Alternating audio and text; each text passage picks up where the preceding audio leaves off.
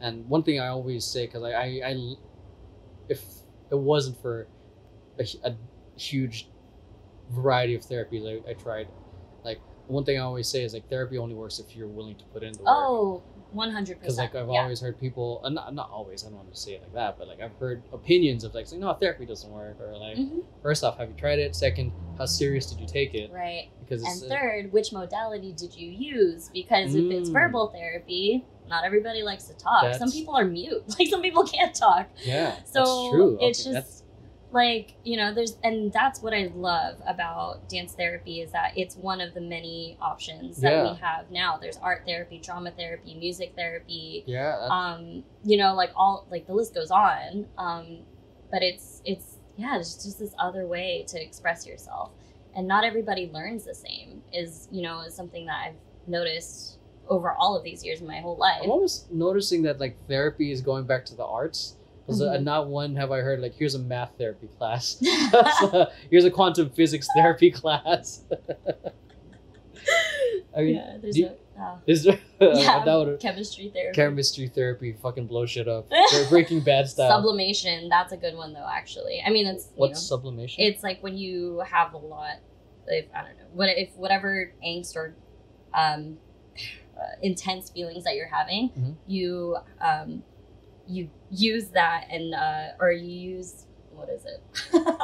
I'm like trying to figure out how to say this. I'm gonna start over with that. Sublimation is basically whatever intense emotions that you're feeling, using some sort of outlet to express that in a healthy manner. Okay, so not breaking stuff. You can. Okay. I mean, if that's healthy, if you're in a room, have you heard of like Wreck-It rooms? Wreck-It rooms, yeah. That's sublimation right there. You're so angry, you need to do something, and that's movement. You know what? That is movement. That's one thing that fascinated me, because I saw that and I saw like a two different tests. I think it was in Brain Games or something. Yeah. Oh no, it was a different YouTube original. Okay. They showed the difference of someone who got really angry. They were put into the rage room, and then they were put into, and then another group, split test group, they just sat there and thought. Yeah. And then they found out the people that were angry were more likely to be more violent. Many studies have found is that it's a short-lived release, and it feels good. It feels really good to release. But what happens in the brain is the brain enjoys that.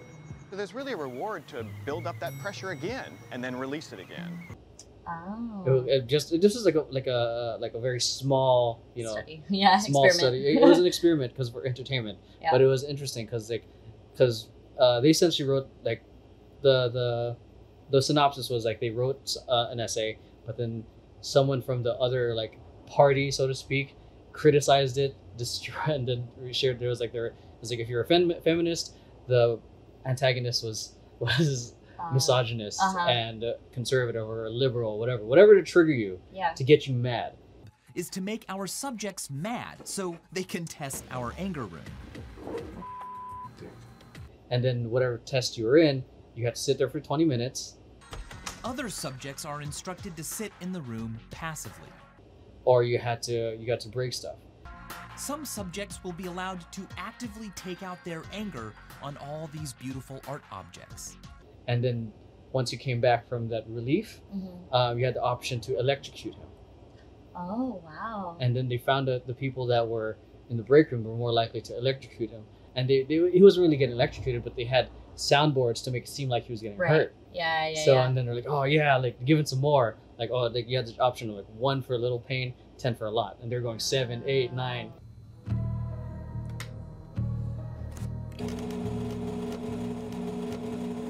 He cranked that all the way up, and he's laying on that button. And the other one was like, nah, he has like the people who are quiet were like, nah, he has his own opinions.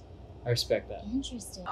You are allowed to change that dial to what you think would be appropriate. Yeah, okay? I just don't want to like hurt him or anything. I'm just gonna keep it at low. So the angry subjects who sat passively seem to have calmed down.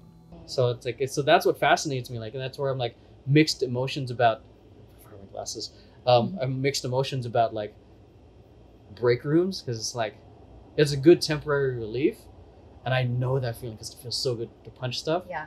But I'm also well aware from like my own experience of when I've let myself go down that path of continual, like that easy path of just punching stuff. It's like it brings out more aggression. That's interesting. Yeah. Yeah, I think it's I think what's important though is that you become aware of what's happening. Because a lot of the time when we're upset or have this reaction, we don't think about it, right? We just do. Yeah. And in that case, I mean, working with some of the populations that I have, if I notice that there's something that they need to get out of their body, one really common thing is to throw ice. And because it's it's not going to hurt anybody, you can throw it at the wall, and you can have that impact. You feel that impact, yeah. But instead of just like blindly throwing it, what I'll do is I'll have them really think about like, what is this representing? What am I getting rid of? What am I throwing out of my system that no longer serves me? Got it. And then when you go into that, it's like, you start, because psychologically you're like, well, I'm processing, like, what is it exactly that I was upset about or angry, Yeah. Yeah. I like that, because now there's intent. There's like a focus on the energy versus like blind rage. Exactly. Which is because like for me, like I went through like I had to do 52 weeks of anger management. So like, and that honestly, like I loved that program because it was humbling, because like I went into situations like where people did have it worse, but it was also like it was good learning from their experiences and the tools that I learned from there. It was just amazing. Yeah. But yeah, and like I love that there's you're putting the energy towards something with intent instead of hurting someone. So shit. And that takes a lot of work to do, especially like I do want to say like it's not easy to just stop and be like, okay, why am I mad? Who's making me angry right now, right? Like, but that's what breath and all of that is, and meditation and yoga. Do you meditate, or do you guys practice meditation? Or yeah, that's so. Also, I mean, like each dance therapy session is unique, so. Depending on, I mean, as the dance therapist, you'll look at the situation, like where this client is from, or like what they're coming to treatment for, and based on that, you'll have certain objectives that you have, and so I mean, maybe if there's somebody who's constantly suffering from anxiety and they have a lot of thoughts that are just spinning and constantly going, meditation is so great for that. Really? Because it helps you to stay present and to be aware of your thoughts like so clearly, to see them and notice, like they notice it without any judgment as well. I was about to say, like, because I can definitely relate to that, like in terms of like noticing the thoughts and then like wanting to react. Yes. Yeah. And your thoughts affect your feelings, right? So it just as much as like, your feelings also affect your thoughts. And so it's just like, if you can conquer that, like knowing and not adding any judgment to any of the thoughts that you have, then you can be like, well, that's not a problem. Like I don't need to worry about it as much. And so then it helps to, self-regulate and with the bodies. But yeah, I mean, meditation can be used, like certain yoga poses can be used. Oh yeah.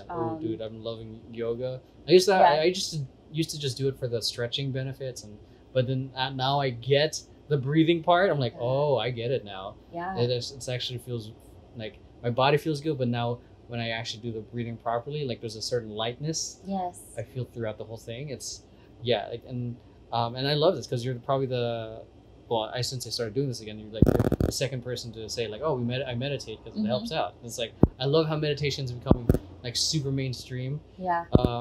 Because I mean I've been preaching it to my dance company, family business, since 2012, and like before every rehearsal, we had to meditate.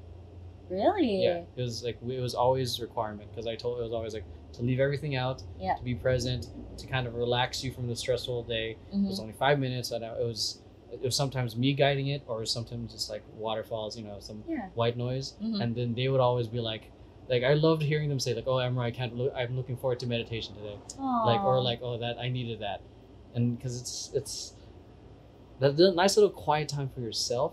Yeah. For some, and it's also like one of my favorite things because I was doing it to help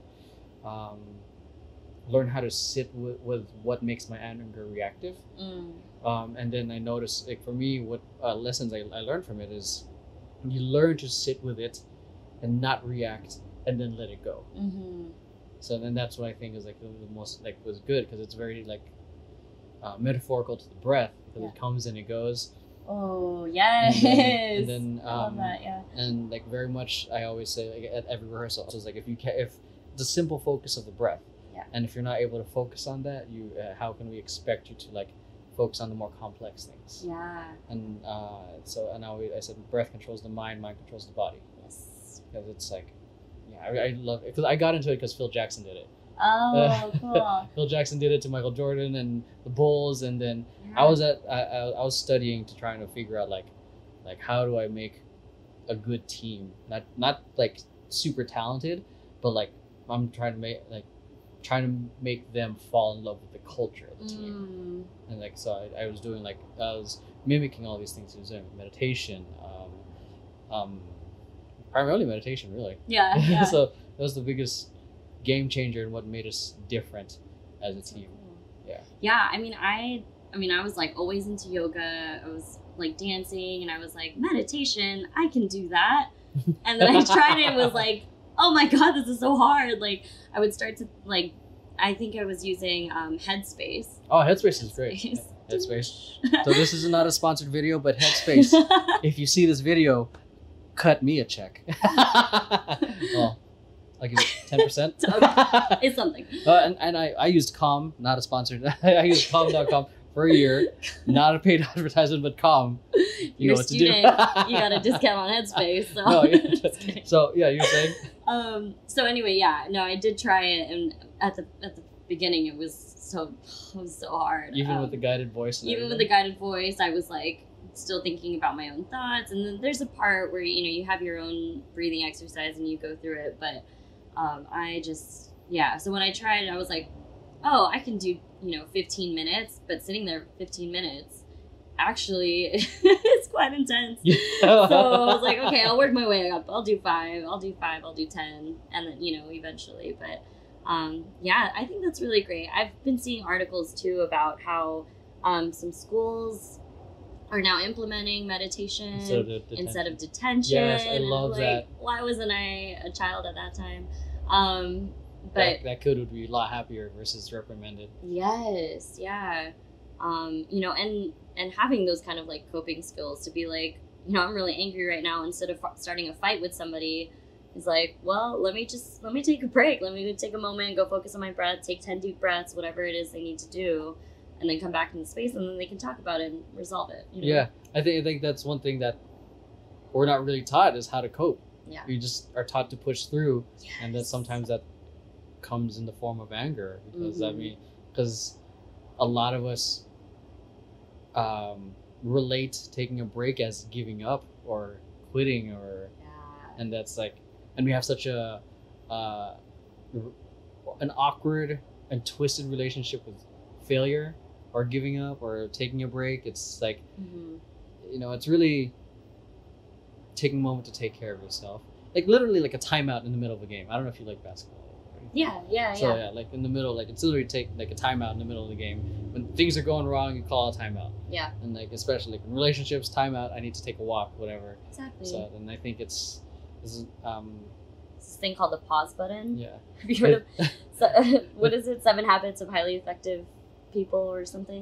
One of them I think is like you literally pause right here. Yeah, like you push this. I don't remember that.